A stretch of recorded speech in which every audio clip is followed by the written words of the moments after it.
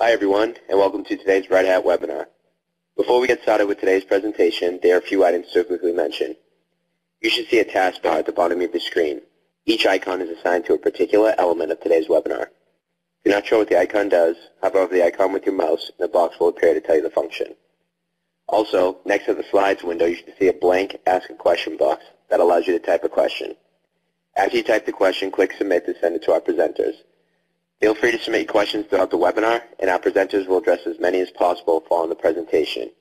You can submit any technical questions related to the webinar platform here. Please close down other browser windows or applications that might be splitting your bandwidth, including VPNs, as these might interfere with the audio or video stream. If you experience any connectivity issues, please refresh your browser. Today's session is being recorded, and all registrants will receive an email within 1 to 2 days of the event with a link to view this presentation on demand. Now I'm going to hand it over to today's first speaker so we can get started with the presentation. Yeah, thanks a lot. This is Jamie Duncan. Thanks for everyone on the East Coast braving the bad weather to dial in, if not in person. Sorry, I'm a little captured by the snow myself.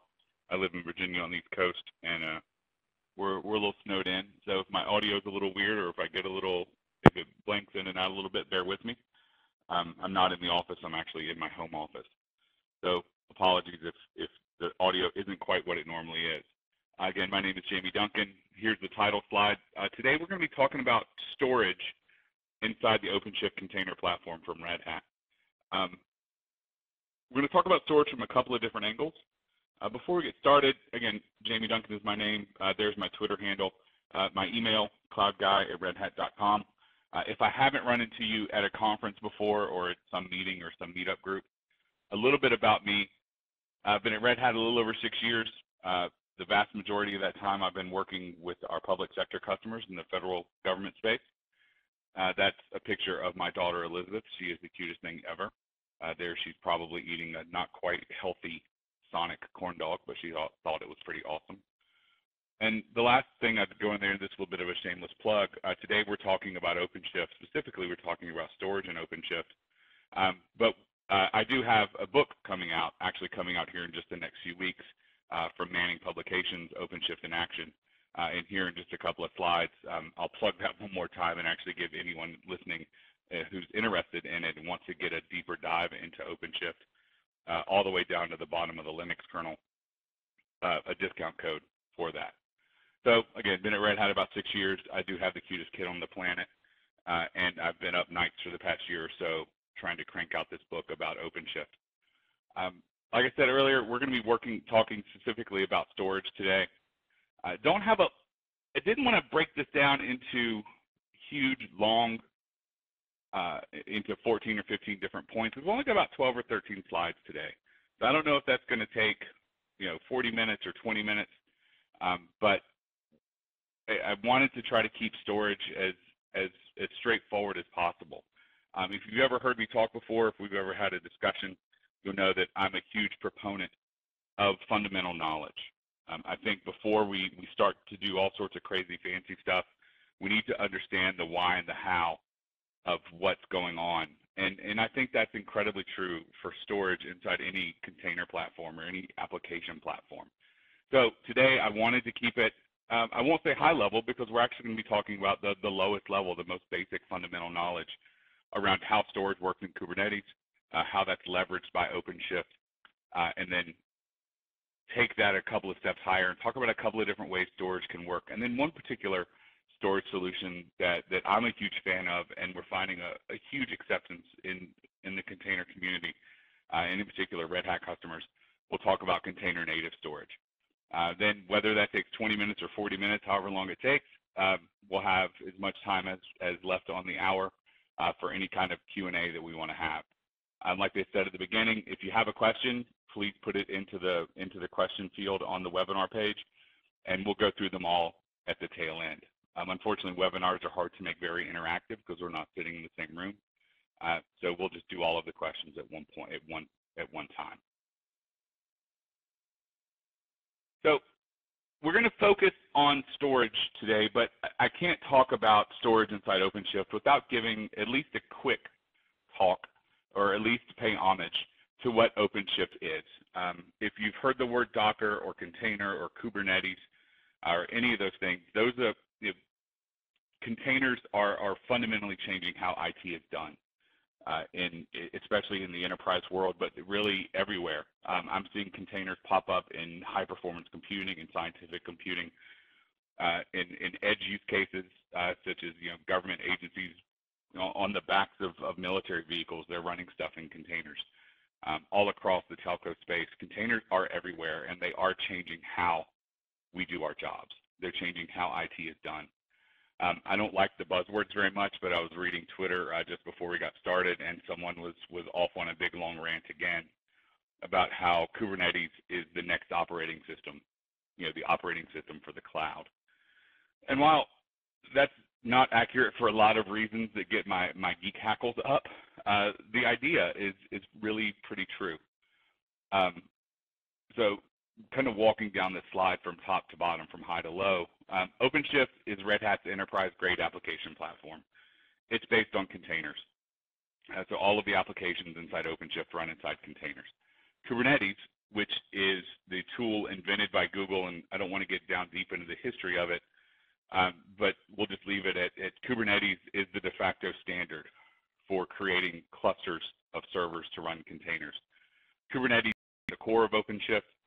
Red Hat is at the core of Kubernetes. There's all these slides going around, all of this social media going around, where Red Hat is in leadership or co-leadership of, I think, 11 of the special interest groups that make up Kubernetes, as well as several of the more advanced working groups. So Kubernetes is at the heart of OpenShift, and Red Hat is at the heart of Kubernetes. We have hundreds of engineers working on it every day. Don't want to dive into that. I'm assuming if you want to talk about storage with OpenShift, then you already know what OpenShift is.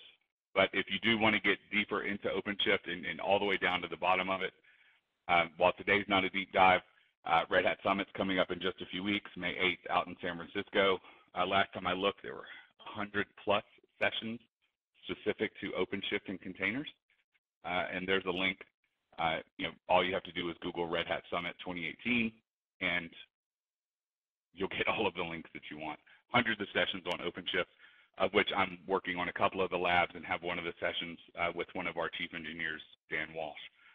If you can get into a Dan Walsh session, I highly recommend it. They're actually hard to get into. Several of his sessions have already been waitlisted, and Summit is still about a month and a half away. So I don't want to get too deep into it, but I do want to sort of the overarching value of containers, and we're going to come back to this towards the end. This is a graphic from OpenShift in action. This is actually the first graphic in Chapter 2. OpenShift and Kubernetes and by extension OpenShift take a very complex task of creating a container for an application, deploying that container across a cluster of servers, making that cluster of servers available through a simple URL, and then managing its lifecycle effectively, managing code updates, managing container-based image updates, managing all of those things. All of it just works out of the box. Now, we certainly aren't going to sit and go through all of these boxes on this slide because there are lots of them, and it would take up way more than the time we have allotted today. Just making this graphic alone took way more time than I care to admit. But you can see it at a high level. At one end, we have developers creating source code and triggering application builds. And at the other side, we have application users talking to a different part of OpenShift and actually consuming that application very quickly, very efficiently. And what we're going to talk about today towards the tail end when we kind of have our conclusions in a transportable fashion. I used to use the word portable when we talked about containers, and that you would have a container image or a container, you had a portable workload. I could take my workload and I could move it from one place to another. I had a very smart person at one point explain to me why it's not portable, it's transportable, that it could be moved, but it wasn't 100% effective depending on where you moved it. And that's one of those problems, one of the reasons it's not 100% portable. It's transportable, it can be moved. But it's not guaranteed to work depending on what OpenShift cluster you move it to, is because of storage. Storage is hard on its best day. If you work, I'm assuming everyone on here is an IT professional. We have entire teams dedicated to storage. There's a multi-billion-dollar industry just to do storage effectively and reliably and to provide an SLA around it.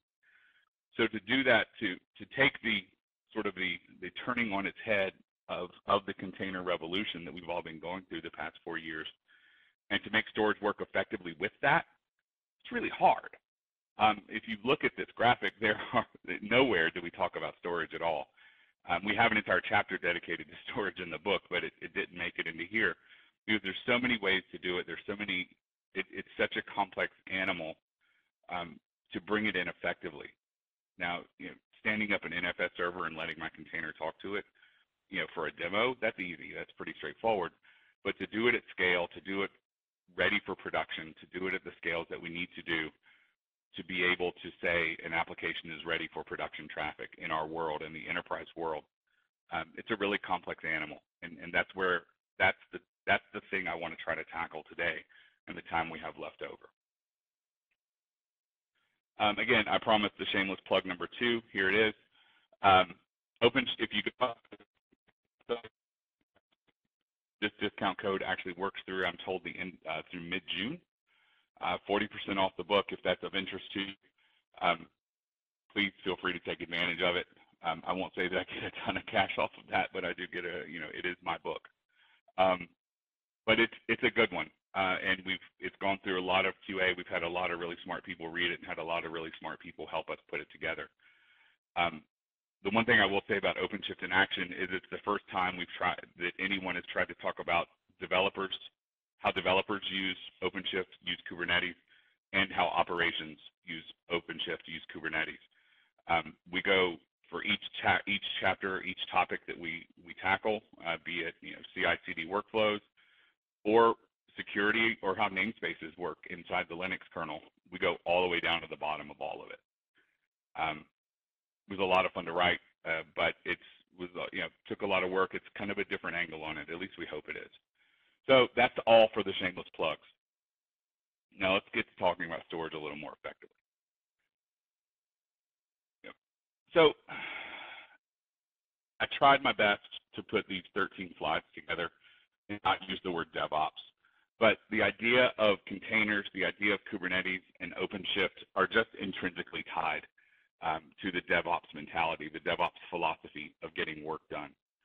And the reason I say that they're just completely tethered to one another is because for the first time, or I guess the most effective way, at least I've seen how to do DevOps, and I hate saying that phrase, but I can't think of a better one to say.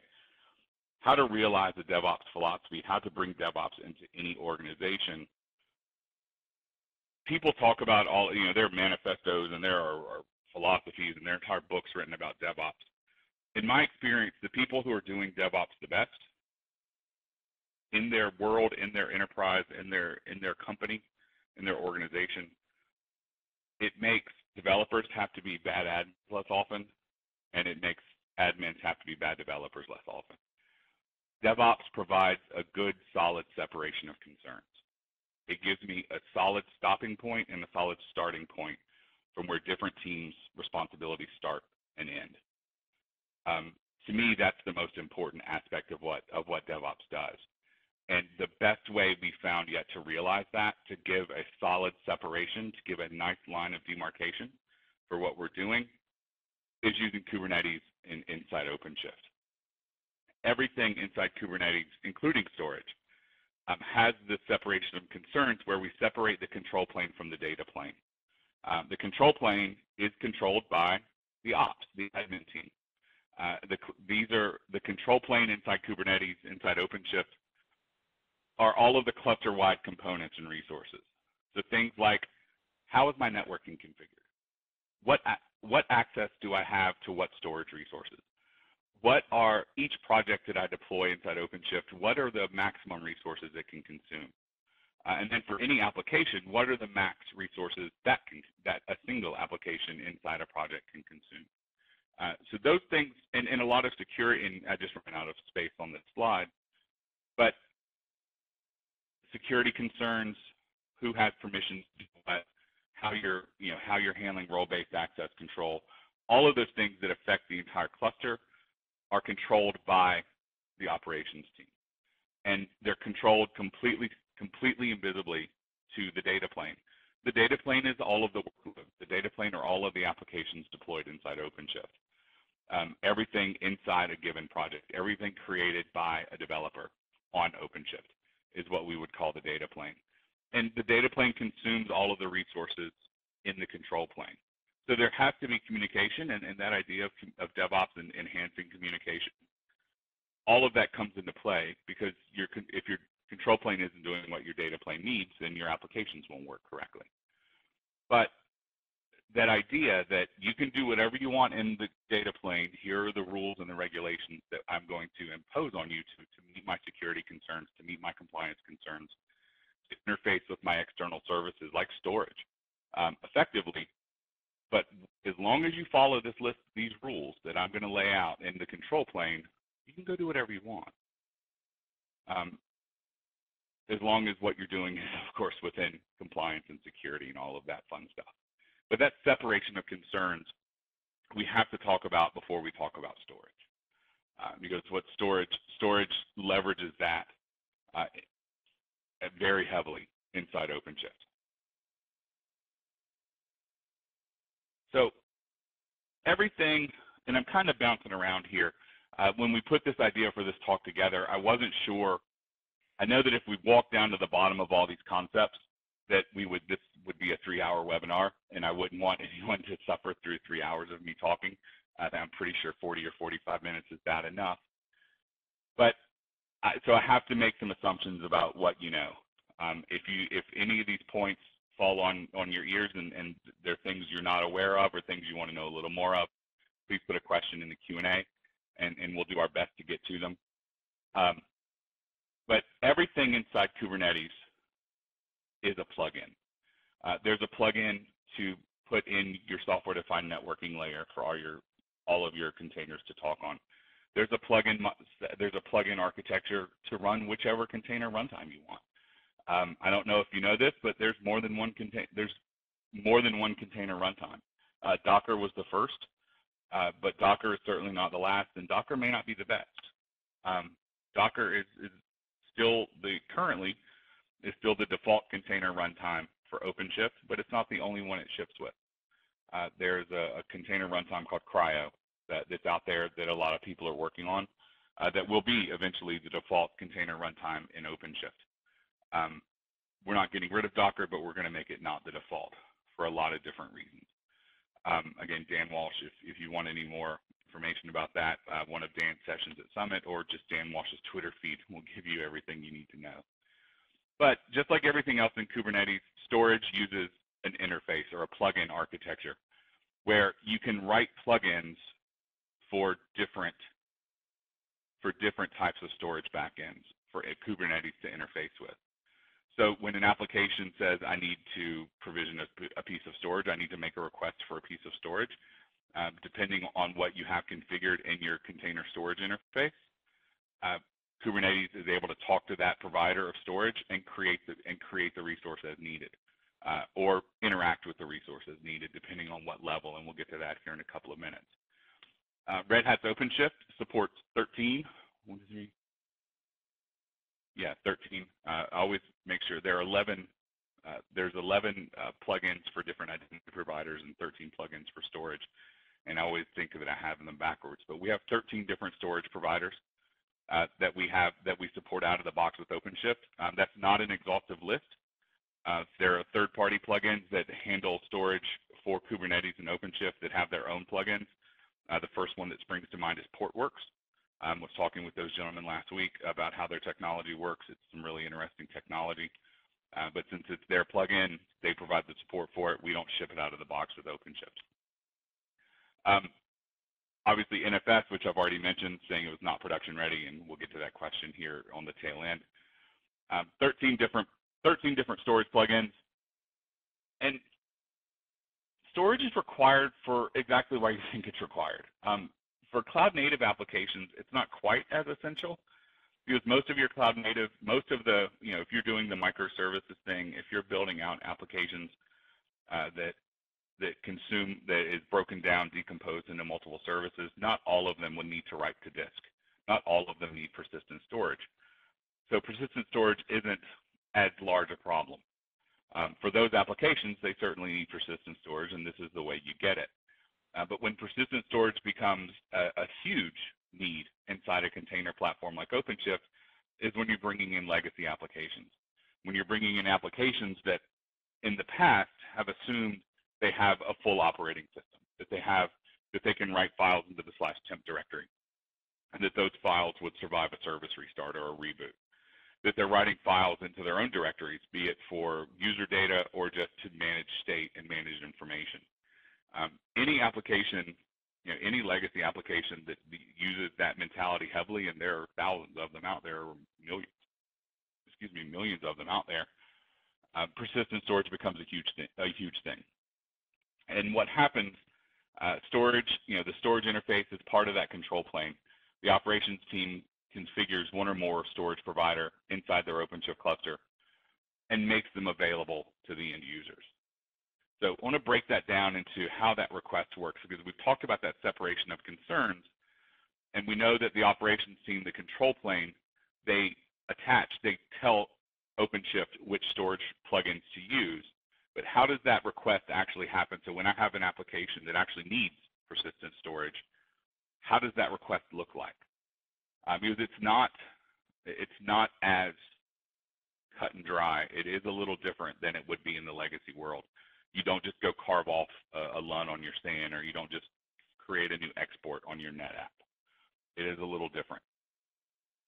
So breaking it down a little bit, and this is a very simplistic view of it, but there are two components that we have to talk about when we're attaching persistent storage to an application inside OpenShift.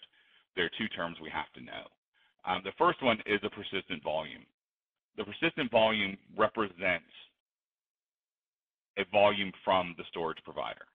So for an NFS, if I were using NFS as my storage provider, it would be an NFS export. If it were Elastic Block Storage from Amazon, it would be an EBS volume. My persistent volume represents a piece of storage that can be consumed by my OpenShift cluster. That storage has a few attributes attached to it, and I didn't have room for them on this slide. But we have the ability to have storage classes, which I'll mention again here in a little bit. Storage classes, a storage class is just an arbitrary label.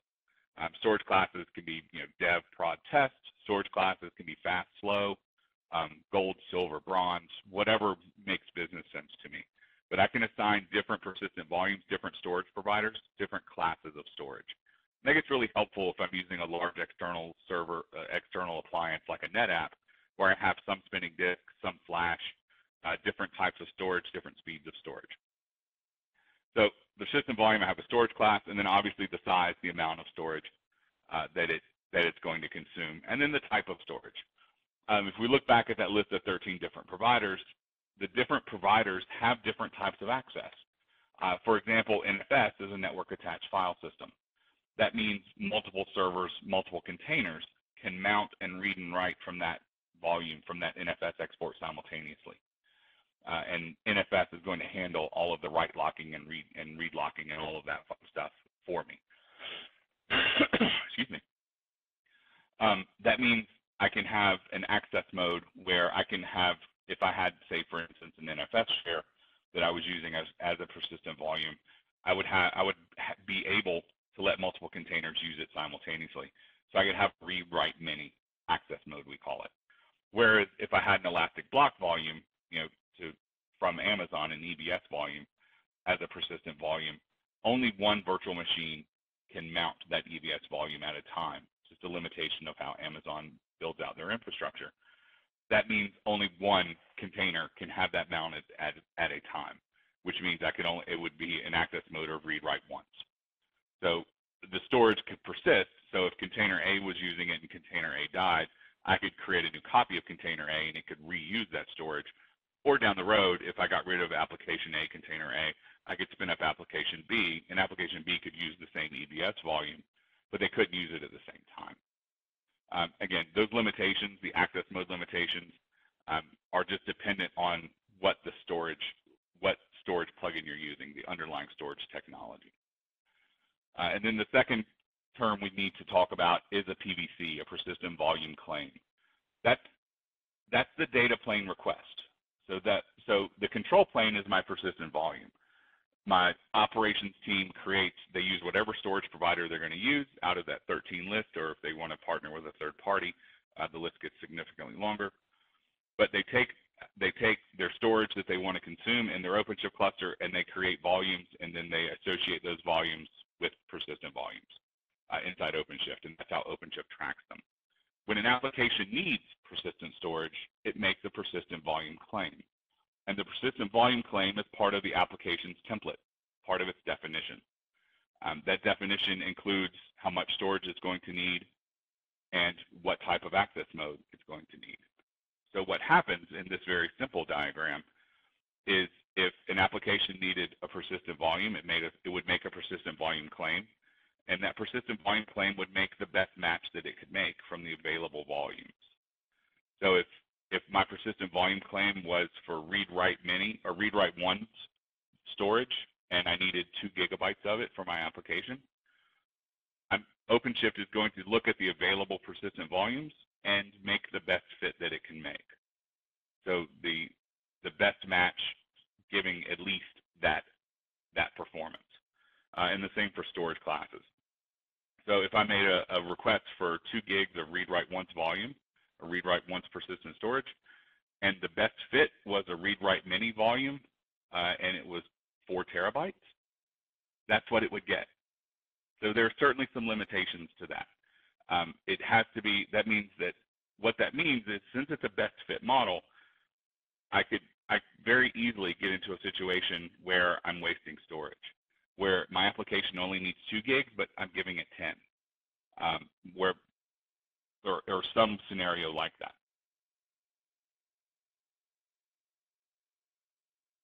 Bear with me 1 second. All right, so there are better ways to do that, obviously. If you have a storage team and the storage team is doing everything they need and you want to keep that up, that can be a great scenario for you. External storage, we call it container-ready storage. Using external storage as your provider, you still have to create all those volumes. So if I'm using a NetApp, I have to export them using whatever a NetApp is, or whatever my storage solution is. Maintenance, cleanup, backing up, platform care and feeding, all of those things still exist. That's still a problem. I have to have a whole team to handle that for me. And that's not always the best scenario. So we have sort of a middle of the road idea inside OpenShift, and I didn't think we'd have time to get into it very, very deeply. But we have external storage. We have this idea of dynamic storage provisioners. And a dynamic storage provisioner is if the storage plugin, if the storage service has an API that it can talk to. For example, Amazon's EBS, or Azure's File and Disk, or Google's persistent disk. If there's an API to talk to, the dynamic provisioner is a script to help with the provisioning. So instead of me having to, when my application needs 2 gigs of storage, having to go out and create the volume and then attach the volume as a persistent volume into OpenShift, that dynamic provisioner will do that for me. I can talk to the API of the storage provider, and there are some on-premise storage providers that have dynamic provisioners as well. But the provisioning of my storage is done for me. That cleans up some of my problems. That means I don't have to create new volumes by hand. They're going to be created by OpenShift when they're needed. And they're going to be this exact fit. So if my application requests 5 gigs of storage, the dynamic provisioner will create exactly 5 gigs of storage. So that helps with the provisioning, but the care and feeding of my platform, backing up, cleaning up unused, the recycle policies that I have, none of those problems go away, and I still have to go out and do that.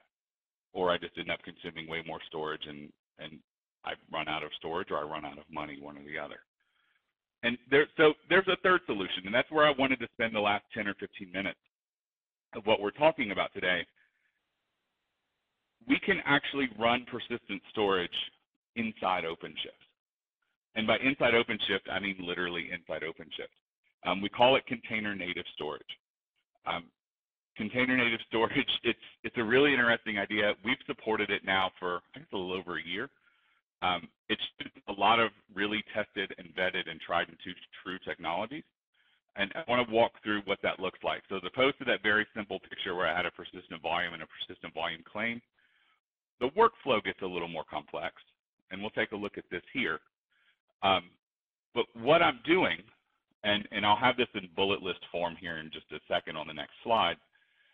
When an application makes a request for storage, when the application makes that persistent volume claim, the application through OpenShift talks to a container running inside OpenShift called Heketi.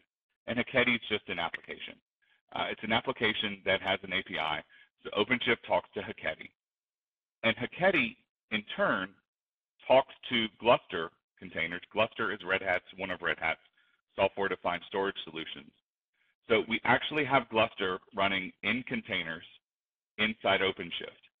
And those containers are using disks or using volumes from whatever your platform is deployed on. So if you're on Amazon, those JBOD, those just bunch of disks, would be Amazon EBS volumes. If you're in your own data center, they would just be disks on bare metal or inside VMware virtual machines. They're virtual disks or physical disks associated to your OpenShift nodes when you deploy them. So you deploy Gluster is deployed on some number of your nodes, some number, odd number greater than 3, which is just a requirement for how Gluster works. And everything happens for you. So when you make that persistent volume claim request, the Heketi API talks to Gluster, which is managing those disks on your system to provide software-defined storage, and creates your persistent volume and associates it with your persistent volume claim automatically. So it acts like a dynamic provisioner in that respect. It also handles all the cleanup. So when you get rid of an application, if you have that storage flagged as to delete the storage on termination, it goes away and it's automatically reclaimable. There are a handful of benefits here. Obviously, not having an external storage platform is a big one, but walking through a couple of bullet points here. Gluster runs in containers inside my OpenShift cluster. Those containers are managed by OpenShift itself. So the same Kubernetes scheduler that is managing all of my applications also manages my storage containers. Those containers, those Gluster storage containers, mount disks using whatever my platform provides. So again, on Amazon, it would be EBS, it would be disks on physical systems.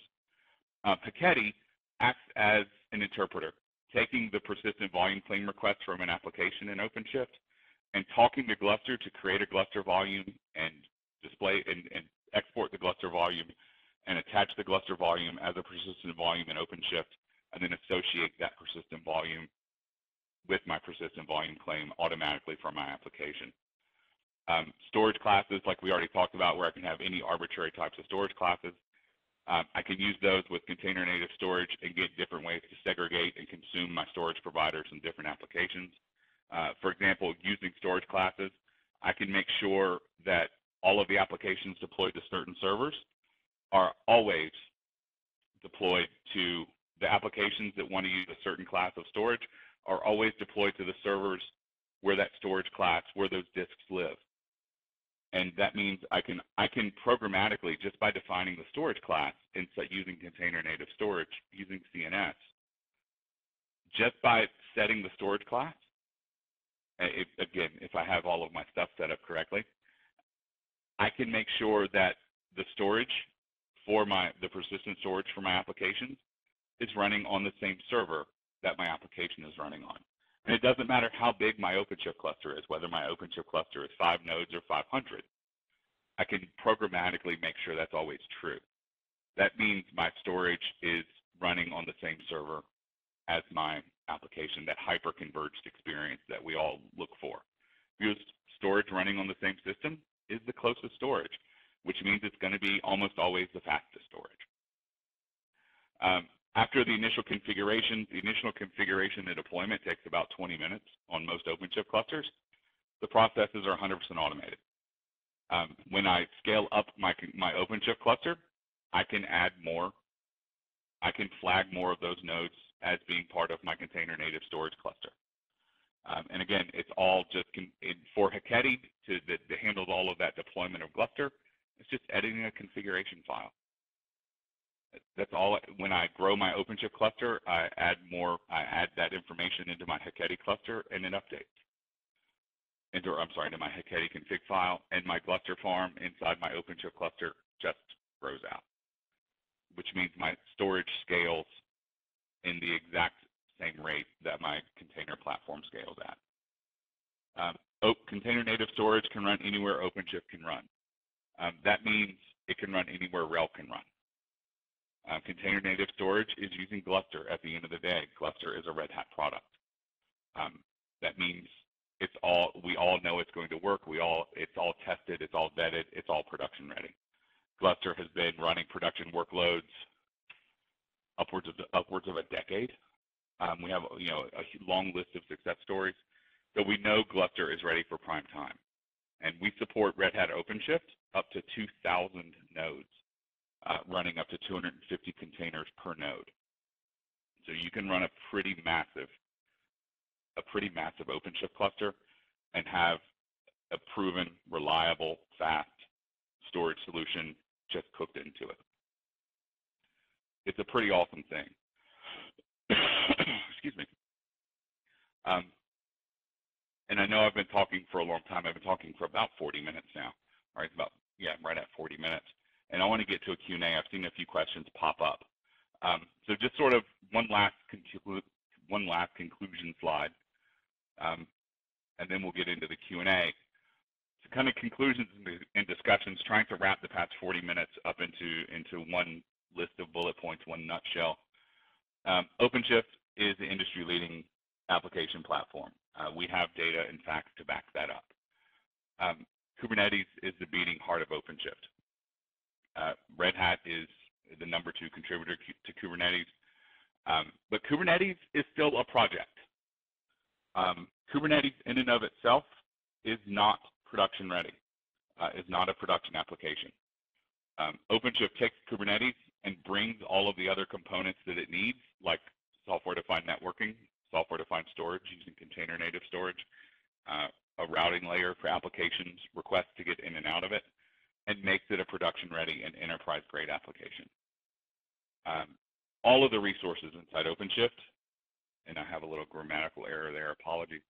All resources inside OpenShift utilize this separation of concerns that makes DevOps a practical reality. My admins don't have to be bad developers, and my developers don't have to be bad admins. We have the separation of concerns. We have the control plane and the data plane that work in concert, and people don't have to cross over nearly as often.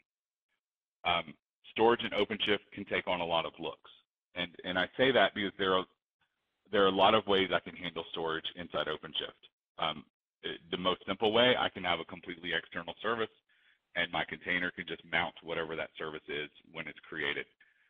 On the other end, and what we're seeing, and again, what we're seeing as customers, as our customers take OpenShift into production, and as they bring this as their ideas around containers and how they're going to use containers, as they evolve and as they get production ready, we're seeing more and more customers use container native storage because of the hyper-converged idea, because of the ability to scale with my cluster, because of the speed and the lack of care and feeding that it needs.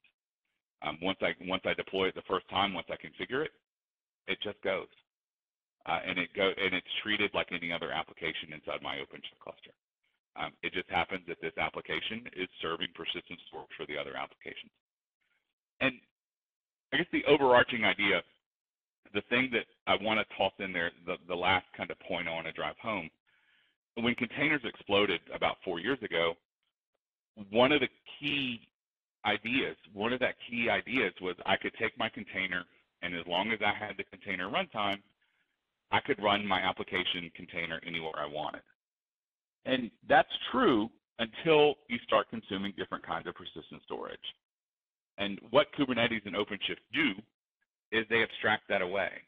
So instead of having to define in my application that I need to take my application and attach it to an EBS volume and do all of the things that I need to do there, my application just makes a request for storage. And then on the control plane side, my control plane takes that request for storage, that persistent volume claim, and interprets it, takes what's available to it, which persistent storage is available to it, and marries the two together. But depending on the limitations of the storage solution that I'm using, and again, all of the different ones have different capabilities, just depending on what they are, I could still, even though I'm abstracting away that request, the abilities of the storage still creep their way through. And I don't have a truly transportable workflow if I'm depending on that. When my storage is part of my OpenShift cluster, that idea changes. The idea that my storage is running as part of my OpenShift cluster inside the cluster itself means that, yes, if I deployed my OpenShift cluster in Amazon and then went and deployed an identical cluster in my own data center, one could be on physical systems and just use disks, where the other one would use EBS volumes. But once I deployed that, to OpenShift, they would just be disks. To OpenShift, they would be identical. And to OpenShift, since I'm putting Gluster on top of them, the capabilities of the storage would be identical, even though the storage plugin, the underlying storage, could be completely different. I could still take that storage and provide a completely seamless experience for my teams, for my data plane. It's a really pretty cool thing.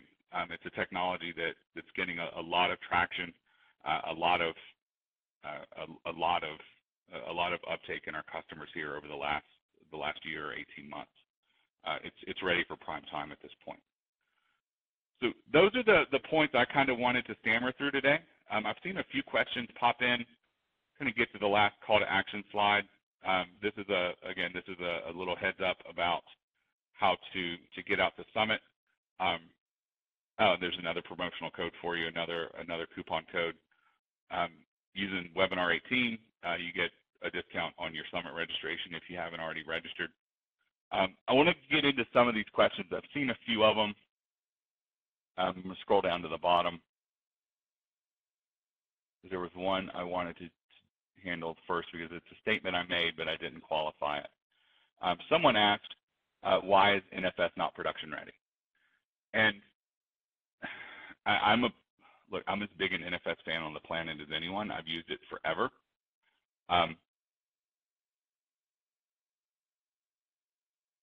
In particular, in containers, it runs into some problems.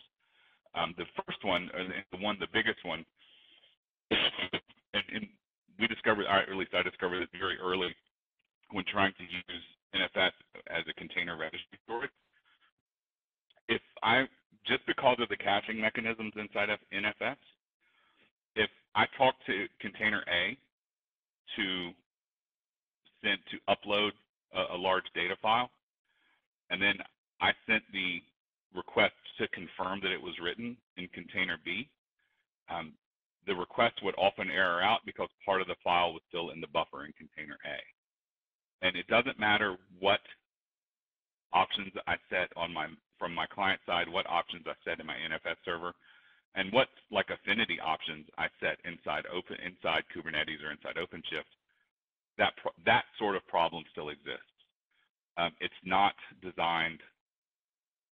It's not session safe in that way, and you run into problems with NFS when you're dealing with production workloads.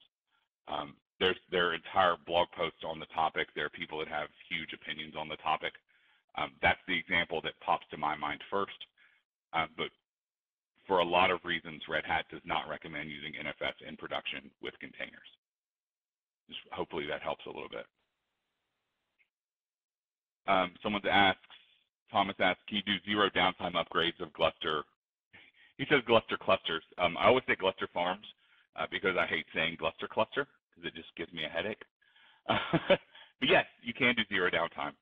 Depending on how many replicas of data that you set up, and by default, we recommend 3 for container native storage.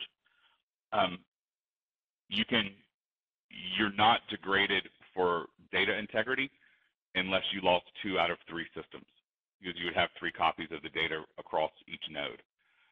Obviously, you can make more copies than that if you wanted to get even higher data fidelity. But yeah, you can totally do zero downtime upgrades with Gluster. You do have to schedule it and orchestrate it in an intelligent way using something like Ansible. Can I adjust my storage config out of band with Heketi, or is Heketi completely stateless bidirectional? I haven't tested it. I think you could. I would not recommend it. It's not a workflow that we document. It's not a workflow that we test, especially when you're talking about container native storage. From my understanding of how Heketi communicates with Gluster, it shouldn't hurt anything. Those changes, those out-of-band changes, would be read and adapted, but it could have an adverse effect further. It could have a ripple effect further up the stack into OpenShift for your applications. We have about 10 minutes. Aren't these Gluster containers some kind of single point of failure? Well, in using container native storage, the Gluster containers run as what are called a daemon set. A daemon set inside OpenShift, it's a Kubernetes concept where Kubernetes ensures that exactly one replica of the container is running on up to however many hosts you tell it to. Again, by default, we recommend at least 3, but it can be as many as you need. So if one, so when you take that into effect, so my Gluster farm is stretched across multiple servers. And then with the way Gluster works, where the data is replicated across multiple servers, no, there's no single point of failure. The way the DNS works for requesting when I'm making a request to access storage on my container native storage, the service inside Kubernetes is intelligent enough that if one container goes down, not only will it recreate the container on the specified node so it can reattach to the correct disks, and it does all of that cleanly, but it also knows where to go next. So it keeps track of all of the servers running my container native storage containers and makes sure that everything is there. So while components may come up and down, you wouldn't lose fidelity of data and you wouldn't lose access to your data.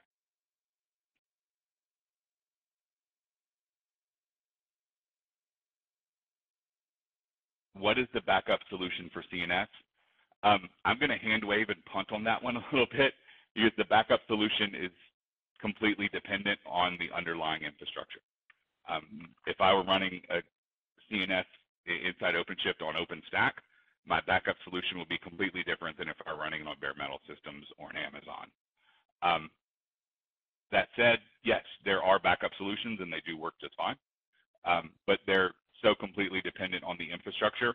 I'm gonna take a soft pass on that one. Apologies, Eric. What persistency is Heketi using internally? I think it requires an NFS share for its internal database. We had quite some issues with it in light of OpenShift upgrades. Quite possibly. Heketi, I know for one, persists some data into the SED database inside OpenShift. SED is a component inside Kubernetes. So it's reading and writing from SED inside Kubernetes, inside OpenShift as part of its data persistence. But I think you are correct that there is an NFS share for an internal database that it uses just for whatever it's doing, from keeping track of itself. I don't know if that's planned to go away and purely use etcd, or if there's some need for 2 databases there. But I think you're correct. I know it does have a persistent volume associated with it. and so it does have a need for consuming some sort of state. What version of OpenShift supports Heketi? We started supporting, and don't hold me to this, it's on our official documentation page, but I believe OpenShift 3.4, container native storage, was tech preview, which means it was production support ready 3.5 and up. So we're on 3.9 now, so it's been around for a while. Why is Red Hat focused on Gluster for this? Will Ceph be supported as well? It's kind of an interesting animal. CephFS is a GA production supported product. In the container community, so CephFS could provide a mount point very similar to Gluster for containers to consume. OpenShift is very much an enterprise implementation of Kubernetes with a lot of stuff put on top of it, but at its heart, it's Kubernetes. And inside the Kubernetes community, there just aren't a ton of people talking about Ceph yet. I'm guessing that's because CephFS is just very new, and people haven't been looking at it. In theory, Ceph can do the same thing, where we could replace Ceph with Gluster down the road. There's just not a lot of community desire for that. If it's something you want to get behind, I would, the storage special interest group inside the Kubernetes community, I would go take a look at their mailing list. I'd go take a look at their chat rooms and see what their thoughts are on the topic. It's not something I'm tracking every day.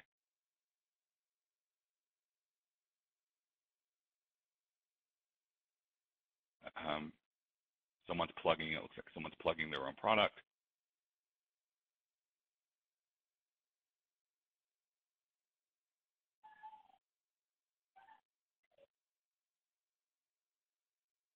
So I'm just running through some of these questions I just don't know off the top of my head.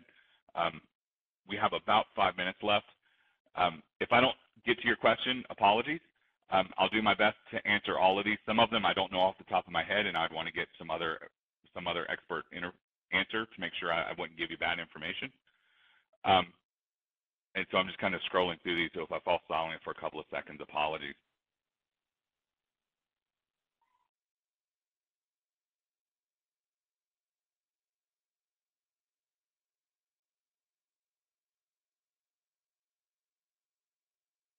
So someone is kind of pivoting this idea, talking about CloudForms, which is Red Hat's cloud orchestration tooling.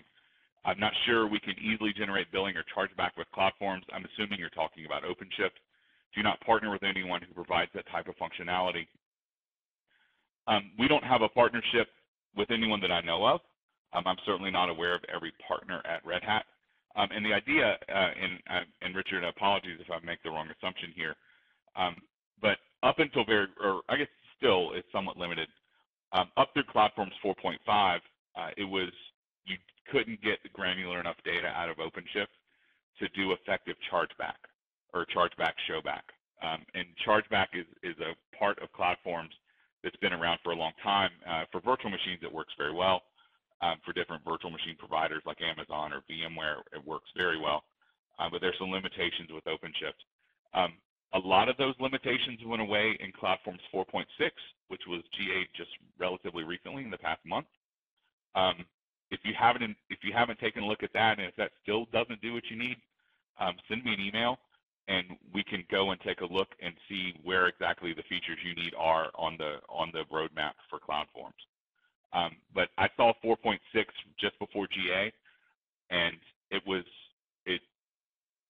the information coming out of OpenShift wasn't perfect yet, but a massive improvement over 4.5.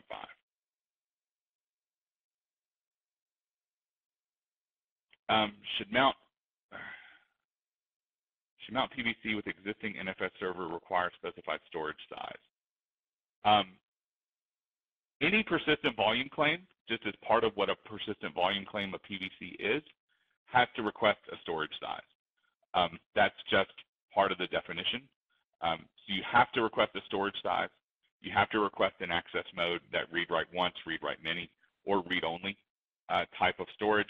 And then optionally, you can request a specific storage class. So you have to define the size and the access mode, and then you can ask for a specific storage class if you want.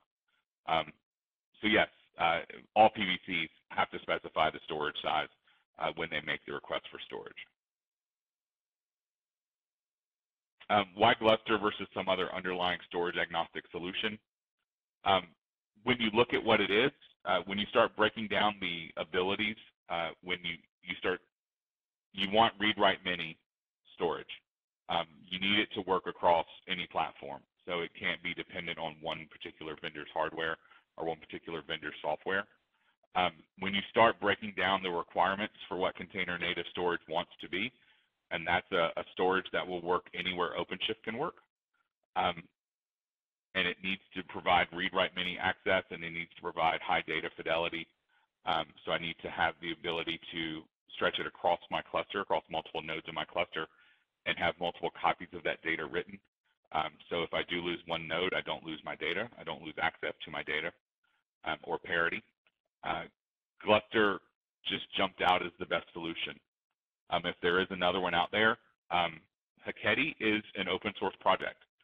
Haketi was invented by someone at Red Hat. He has since left the company. He's actually working at a startup at a smaller storage company now. Spoke with him last week. Haketi's open source. It's out on GitHub. I haven't investigated it. Haketi may be able to use more than one storage platform. It would make sense to me. Red Hat solution, since obviously we own Gluster, we know it very well. We know its capabilities very well. Gluster is what we chose.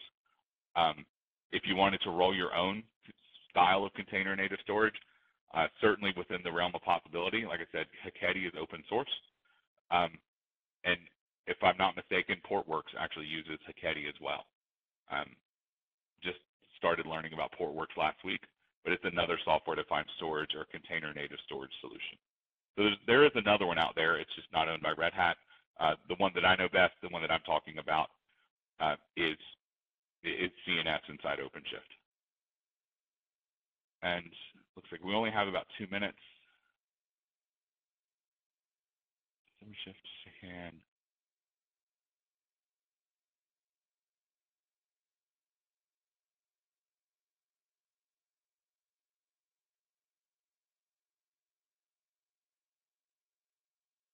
Yeah, so when I was talking about cloud native storage, and this is a pretty good wrapping up point, I think, someone was talking about, don't understand why you mentioned applications, if they're cloud native, do not require storage.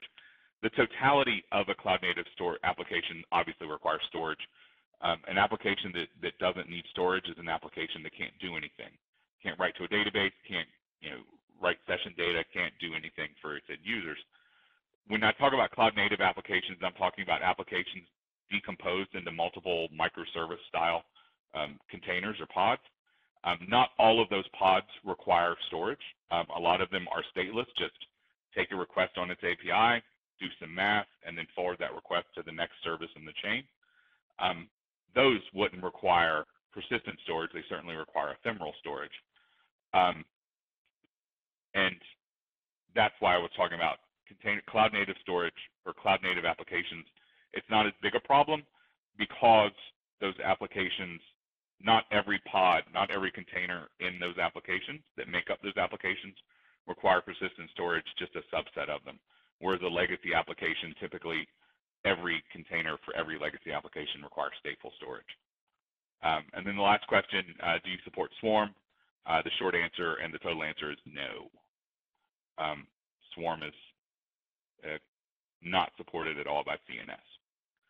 So we're right up at the top of the hour. There were a lot of questions I couldn't get to, and apologies for that.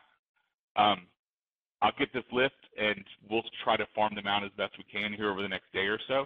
I'm on travel tomorrow, so it may be late this week or early next week before you hear a response from me. But I'll do my best to answer all of these.